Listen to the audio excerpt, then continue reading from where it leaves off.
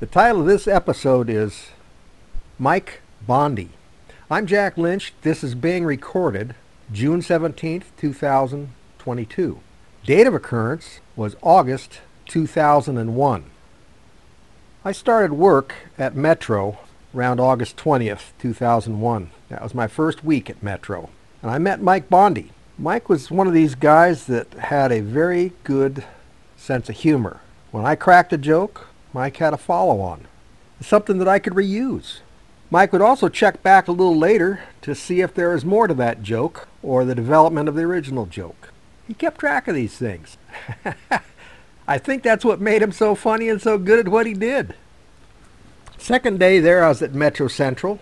Mike Bonde and a couple other guys, I think it might have been Gary and Craig, had been receiving household hazardous waste. They separated out the hazardous part. The waste part would just go over to the dump. It would just get disposed of that way. So Mike and those guys saw some stuff and they saw an opportunity for some fun. On this locker, they'd set a set of old kneepads that had come in that was going to go in the garbage. There was also a bunch of female stuff. Lipstick, eyelash lengthener, pads, and some of the other medical things that women use from time to time. They'd put that inside of this guy's locker. And they got caught. When I saw them, they were in the middle of a disciplinary talk by a specialist. They were told that putting those things in and on a locker is demeaning and blah, blah, blah, blah, blah, and it went like that. Mike and the two other guys listened, had the doleful look on their face, said they'd never do it again, and they were told to clean it up and get that out of here.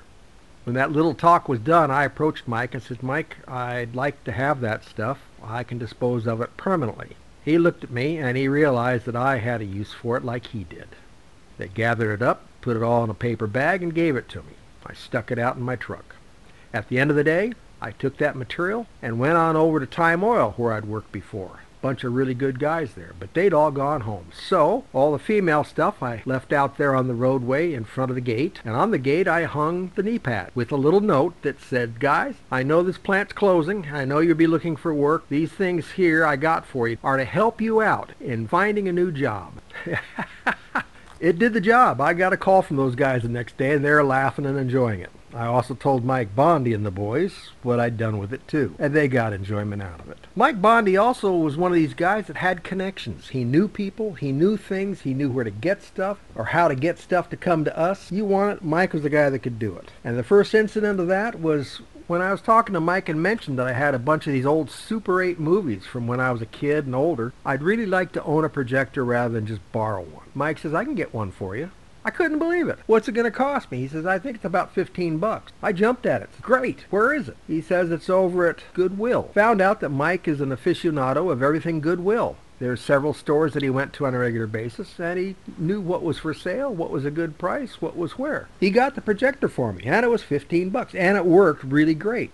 A few months later, I was talking to him. I'd mentioned to him that I wanted to get a food processor, but I didn't want to pay full price or really get a brand new one. It just had limited use anyway. But he said, "I can get you one." I said, "What do you think it'll cost?" He says, "Well, I don't know, $5 or $10 maybe." He said, "The plastic will be old and it'll be brittle." "Well, I can get a new bowl for it. Those aren't very expensive at all, and the plastic won't crack." And he says, "Yeah, that's the idea." He got it for me. Works like a charm. Still working 20 years later.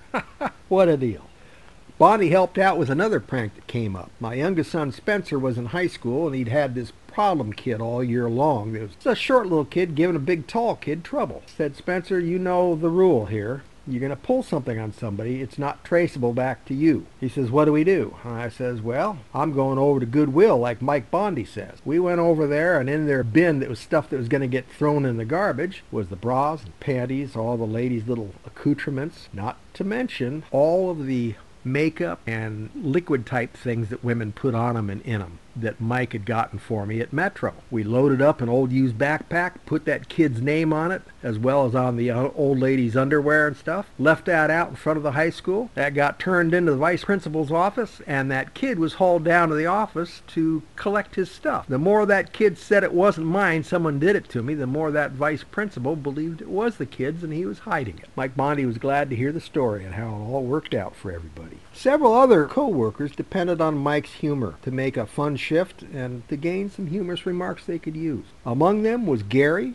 Red, Bruce, Deb, Rory, Kim, Craig, Laura, Dave, and Mark. These guys were Bonde aficionados. If Bonde was going to do something or say something, they were either going to be a part of it or they were going to hear about it and get some enjoyment. Mike made my days at Metro fun. I could always come to him and get a smile. A few times that he's actually came out and worked on the roundups, that was an added bonus. This was something that no one could expect. Mike was the consummate customer's liker.